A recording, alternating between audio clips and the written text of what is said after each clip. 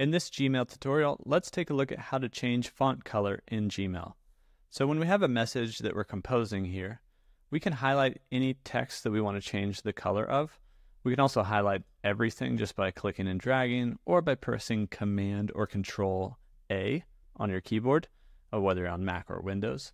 But all in all, once we have something highlighted, we can come down here to the letter A, which is our formatting options, and that's going to open up a little sub-menu.